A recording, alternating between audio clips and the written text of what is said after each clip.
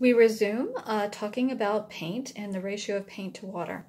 Another thing that can happen with watercolor paint is that you can create something called blooms. Some people do it deliberately. Some people do it by accident when you're impatient like I am and you don't let your first layer dry.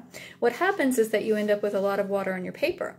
Then you come along and you add a lot of water. You come along with a brush that has a paint with a lot of water on it, and you're adding water to water. And what happens is the new water actually will push out the old water and create what's called sometimes a bloom. There's several different names to it, but I'll see if I can try to get you an example.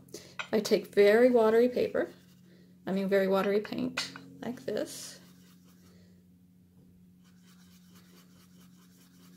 Then I decide I want to add a line to it.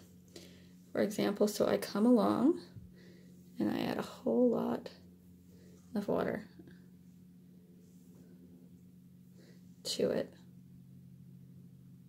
I don't know if you can see it, but it's actually the new water is kind of pushing out the old water as it spreads out, and it's creating, can be beautiful, but it also, when it dries, will sometimes dry with a very hard line around where the paint pushes out. I'll show you an example in 1 second.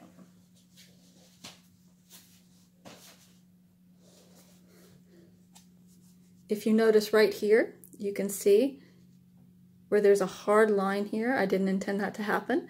I got impatient and put water in there, and again the water pushed everything out like that, and so the edge of the water pushed all the paint to the edge, and so you got what's kind of called a bloom. There was another one up here as well. It happens a lot if you're doing a lot of very loose, very wet painting. It can be beautiful, and if you do it deliberately, it can add a really interesting effect. But sometimes that's not what you want to happen. So if you don't want that to happen, again, the #1 lesson with watercolor is let it dry.